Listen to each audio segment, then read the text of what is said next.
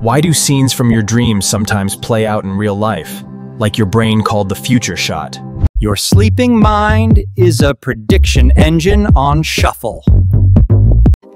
During REM, it mashes up recent memories, fears, and patterns into wild what-ifs.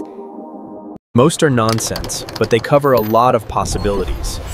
Then, real life happens. When something overlaps, a face, a place, a conversation, your brain lights up. Match found. That's pattern matching plus memory bias. We remember the hits and forget the thousands of misses. Add the Baader Meinhof effect. Once primed by a dream, you notice that thing everywhere.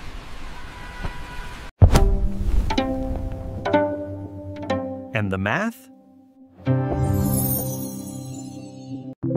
With tens of thousands of daily moments and hundreds of dreams a year, coincidences aren't rare. Sometimes it's déjà vu. A moment resembles a faint, half-baked memory, and your brain flags it as seen before. Bruh. Your brain's basically binge-watching your life on shuffle and claiming spoilers. But here's the twist. Dreams can guide attention.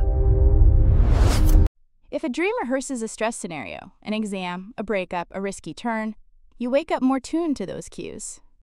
That vigilance can make the prediction come true, not by magic, but by focus shaping choices.